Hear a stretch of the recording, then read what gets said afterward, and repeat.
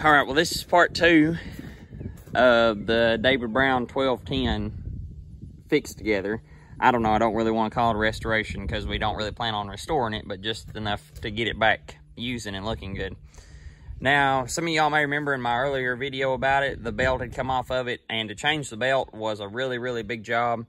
A lot bigger job than what I thought just to change the belt on something. We end up having to take the hydraulic pump loose and take all the lines loose.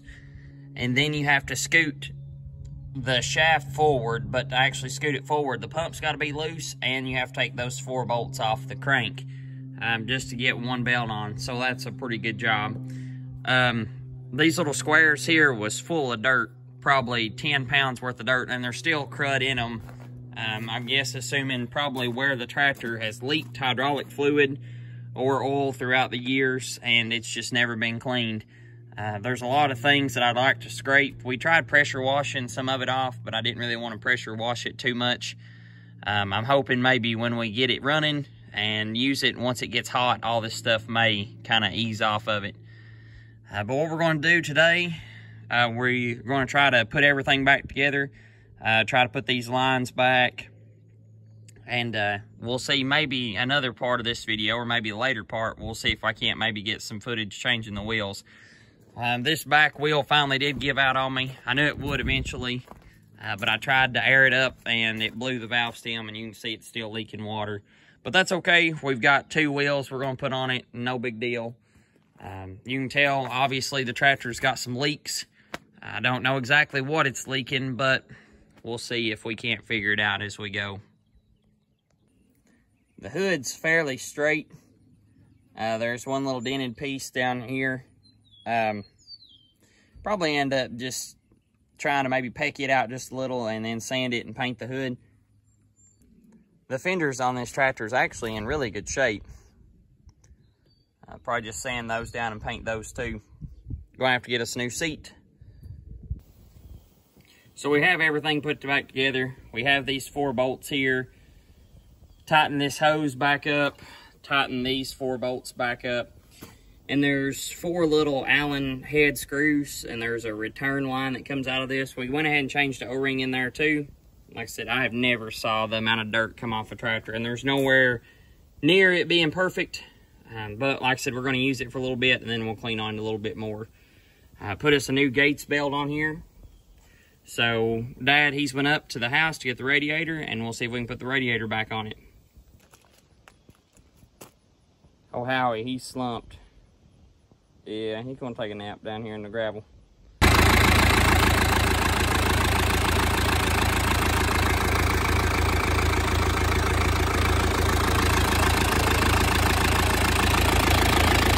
and smooth. The old tractor runs extremely well for what it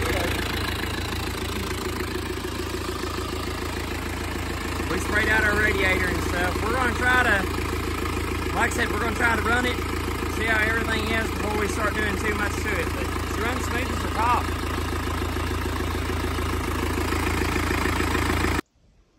So it's a little bit after we got our radiator and everything put back on. Thought I'd just take just a little bit of time to bring out scraper and small screwdriver. This is the part that nobody really wants to admit about fixing up old tractors, but they're full of crud. And if you don't want crud to be on them forever, you gotta, you know, take it off. A David Brown with a drive shaft up front. That's definitely interesting. So it's been a couple days since putting the belt on the 1210. I want to go ahead and kind of tell you a little thing that I do. With these tractors, it's a little different than what most people do with them. I don't paint it back the Orchid White. I always go back with the IH White, this Magic brand they sell at Tractor Supply. I painted my other one this, and it worked really, really good. I used the paint type just like this and just straight up brushed it on the wheels, and it dried really, really slick. And then I got the spray paint and sprayed the hood and the fenders. But we'll use this as our wheel paint, and then we like I said, the spray paint for the fenders, hood, stuff like that. And then there's a chocolate brown Rust-Oleum color that I'll show you a little later on in the series. Step one, we've got this one jacked up, cribbed up. we're going to end up pulling both these wheels off here and changing them around. So we'll follow you along to the next step. Right now, if you haven't seen the other part of my video, this is my junk two-wheel drive 1210. I'm gonna probably end up pulling the loader off this one and definitely pulling the back rims off and wheels.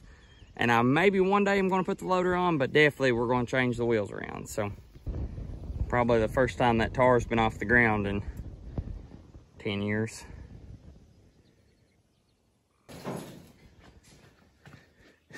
So anyone that's ever fooled with taking tractor tars on and off, you know that they're real heavy. So we're going to use front end loader on them.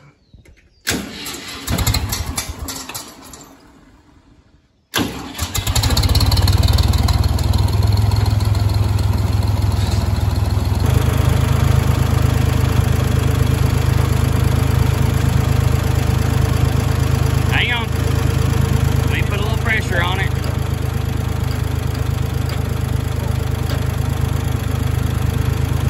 Here, let me see if I can back up a little.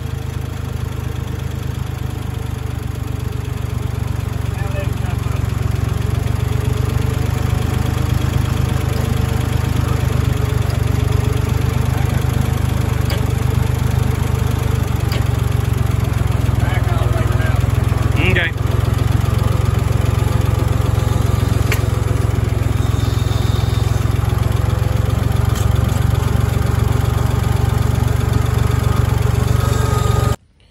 And Dad thinks these tires are going to air up, so we're going to see if they're going to air up.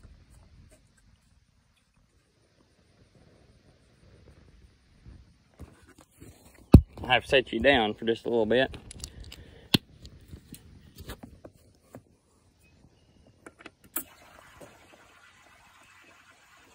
Well, it's definitely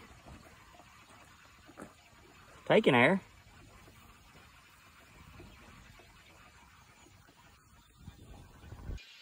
Well, that groove right there has disappeared, so maybe it is taking air. Never have used one of these before on a angle grinder, but I picked one up at Tractor Supply this morning. We're going to try it out, see if we can bust some of the paint off this wheel. We're going to go ahead and paint the inside of the wheel, so that way whenever it dries, we can just put it on the axle and forget about it. Dad, he's going to get the outside with this side grinder or angle grinder.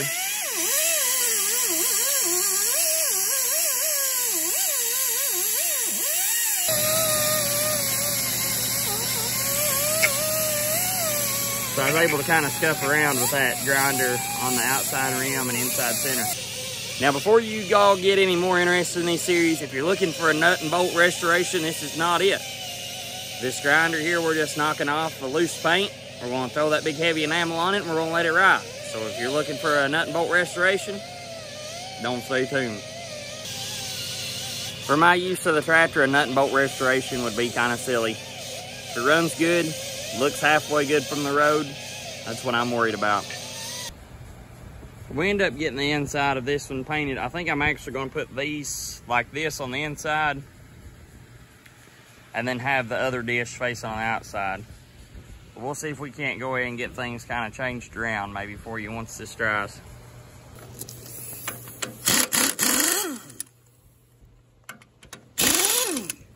Now, if anyone knows anything about spin outs are real bad to start rusting, and this one did. We're going to take every one of them off, but we're going to leave the top one halfway out.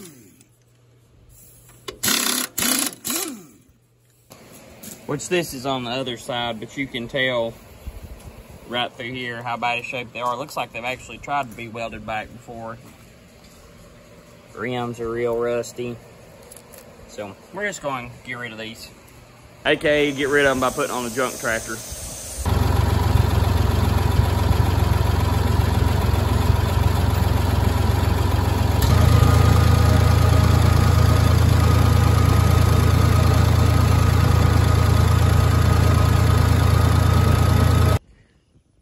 So in the world of tractor physics, I guess that direction probably wouldn't help, but it's all right for the junker.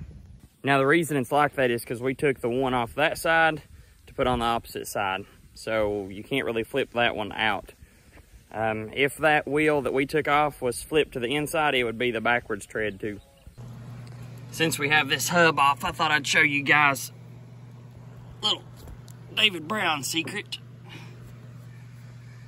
So if you look, I don't know if the camera will pick it up or not, maybe it will. If you look back in here at my finger, there's a grease zerk, and these hubs have got special holes in between the lug nuts and between the actual, I guess, center hub, where you can stick a grease gun back in there and grease those.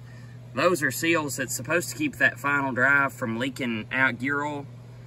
And there's actually notches on those wheels back there that line up with these holes. So that's a little trick. We actually kind of looked for probably 10-15 minutes digging this one out.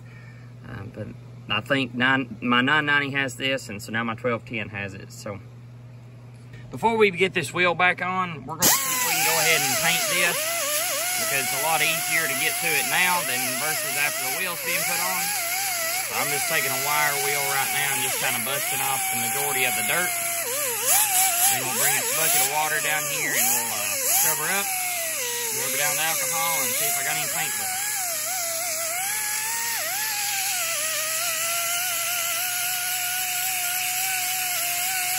I guess I may even try to get some of that back in there too.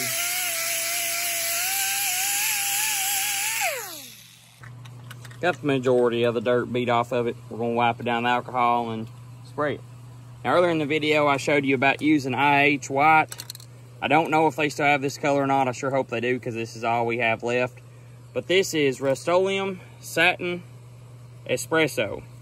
And it almost dries almost like a chocolate. I know that a lot of your older David Browns, they didn't really look chocolatey, like a real dark chocolate, but this one dries almost like a milk chocolate. I really like how it looks with that IH white.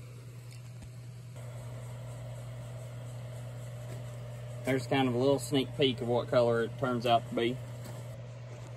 Once again, if you guys clicked on a nut and bolt restoration video, sorry, it's not what it is. We're just trying to clean it up, throw some paint on it, make it last a little longer. This is just part 2 of the series. As we go and as we make some progress, I'll make some more, and hopefully we'll have a whole combination out by the end. Thank you all. If y'all like my videos, please like, subscribe, hit the notification button, whatever it is. Thank you all.